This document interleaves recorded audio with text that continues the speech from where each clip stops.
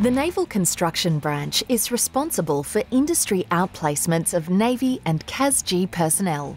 These outplacements are offered at the Osborne Naval Shipyard in South Australia and the Australian Marine Complex in Henderson, Western Australia.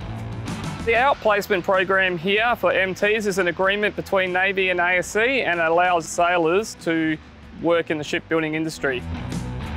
I'm a marine technician specialising in fabrication, and on my outplacement here I work from the ground up when the blocks are just 2 sheets of metal all the way to when they're getting consolidated and put on the ship. The diversity of people you get to work with, and also the systems that you get exposed to. Just applying practical engineering in a broad sense outside of an academic construct is something that's been very beneficial to myself and interesting.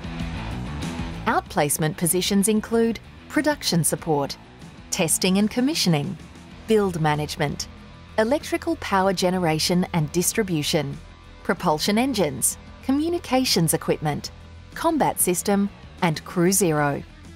The great thing about this outplacement is that I got to interact and work with civilian contractors.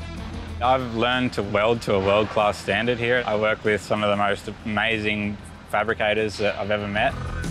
You learn stuff outside the scope of Navy, so you learn the second half or the other side of your job, where we only learn maintaining equipment, we had to learn how to operate it as well.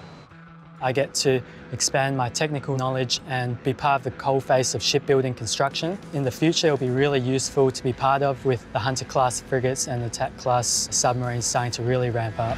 Outplacements range in duration from 3 to 12 months. For apprentices, postings will be between 9 and 12 months to allow completion of their Certificate 3 journal.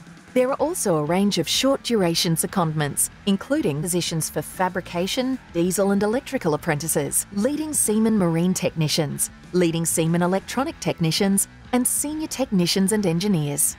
I recommend anyone to do the outplacement because of the experience that you get with working with people that are building ships for years and years. The most enjoyable thing on the outplacement for me was my first day at Saab, where I got to see and play with the new 9LV combat systems that are on the future OPVs. The best part is the job satisfaction that I gain from having a first-hand role in building the future Navy fleet.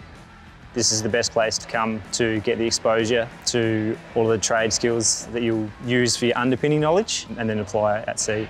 Information on industry outplacements and secondments can be found through the divisional system and career management Navy.